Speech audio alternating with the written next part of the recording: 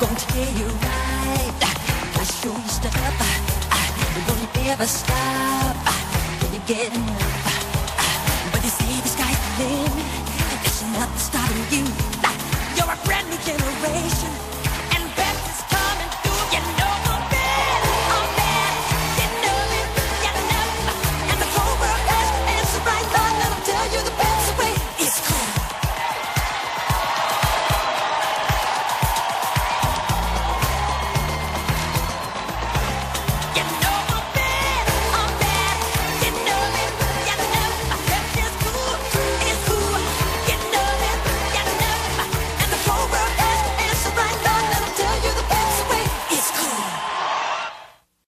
Back now at 7:47 with Michael Jackson's kids breaking their silence for the first time about their new school and, of course, memories of their father.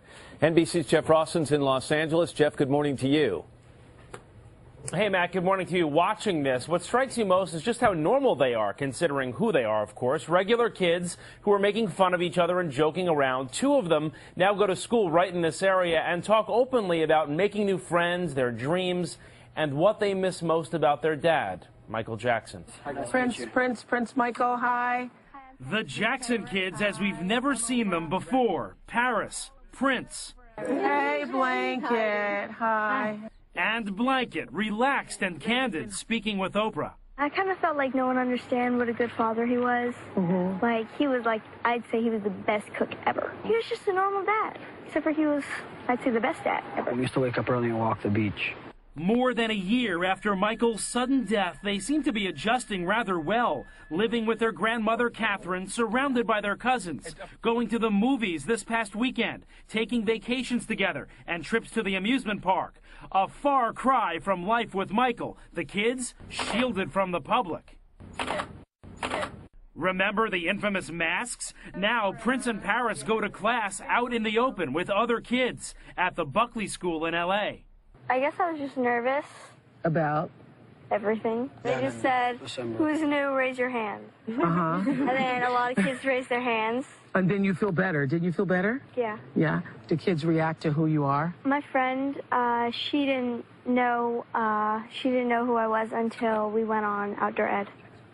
And then what happens? What happens when people discover who you are? She didn't care. Then there's 8-year-old Blanket. So, Blanket, are you still homeschooled? Yes. He's still shy, but his older brother and sister were more than happy to talk about their hobbies and their futures. Video games and sports. Video games and sports. Yeah. Kind of what you want to do when you grow up. What do you want to do? Produce movies and direct. I'd like to be an actress when I'm older. Really? Good. Are you going to, like, study it? Take it seriously? Yeah. I sometimes do improvs. Oh, do you? Where? Well, I used to do it with my dad. Away from the kids, the conversation also touched on the day Michael died. The worst day of my life. And reached back into Michael's troubled childhood, including accusations of physical abuse at the hands of his father, Joe. You might as well admit it. Yeah. That's the way black people raise their children. He used a strap. He used the strap. Yes, he did use the strap. I would have punished them by whipping them with a strap or something when they did something wrong. It would have kept them out of trouble. Catherine Jackson was also asked in that interview, do you think Michael was murdered by Dr. Conrad Murray? She said, quote, I can't accuse him of murder, but she is still not sure, Matt, whether Michael's death was actually accidental or intentional. We should also mention Dr. Murray is charged with involuntary manslaughter, and he has pled not guilty. All right, Jeff Rosson out in Los Angeles for us this morning. Jeff, as always, thanks very much.